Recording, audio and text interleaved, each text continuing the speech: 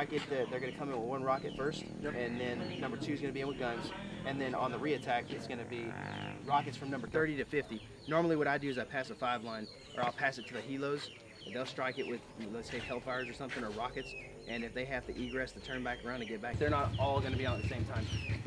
They're all rotating through, so each, so we'll have the AC-130. They have 2 sensors from them? Yeah, and then the 208.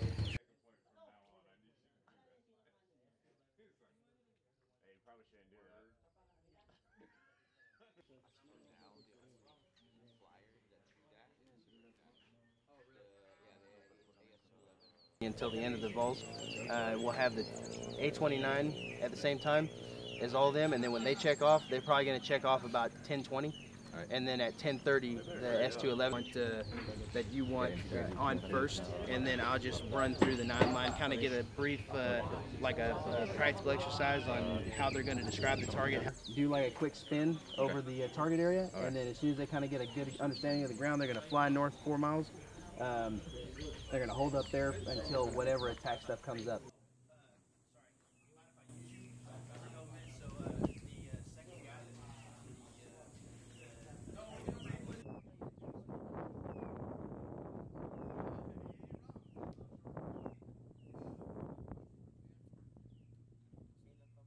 Galing to sa kabilang village.